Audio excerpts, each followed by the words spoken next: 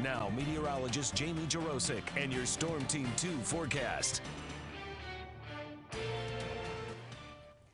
We have lots of clouds throughout the Miami Valley as a cold front passed through. The rain has moved east and away from us, but the clouds are lingering behind. They'll be with us through the first part of the day, but they're going to break up as we head into the afternoon. It is still turning chilly. Temperatures are dropping.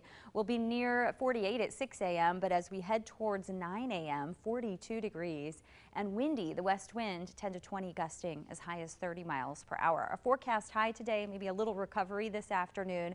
Up near 50 in Columbus, 53 in Cincinnati. And then you can see those cooler temperatures in the 40s back to the west. Some of our northern counties likely stay in the 40s today as well. Good news on our allergy front. At least our tree pollen is still at a moderate level. It did not increase much yesterday.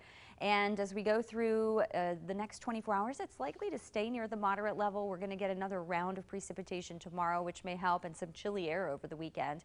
I really don't have to worry about grass or weed count, and the mold count continues to be low. There goes the rain moving out of here, but the clouds linger. Now back across central Indiana, we're already starting to see some clearing as high pressure continues to build in, and that will continue to work our way, clearing those skies out. This cold front continues to work east, and again behind this front it has been colder. That's where temperatures have dropped into the 30s in spots out towards Chicago and Springfield, Illinois, both at 38. A lot of 40s through Indiana, and we're still at 53 here, but not for much longer. We're all going to be falling into the 40s as we head through the morning. And when you factor in wind to that, it will feel even colder. We have winds that are going to be gusting up around 20-25 miles per hour, especially through the first part of the day. Going through the afternoon, it stays breezy, and then we start to see those gusts diminish as we head through our overnight period. Future track shows the clouds breaking up as we head through the late morning. At noon, we're expecting a lot of sunshine, and that will continue for the 5 o'clock hour. Just a few clouds possible. Overnight, mostly clear early on, then increasing clouds. By Saturday, we're already tracking the next system. There will be the chance for rain or even snow showers. It's going to be a little bit colder over the weekend.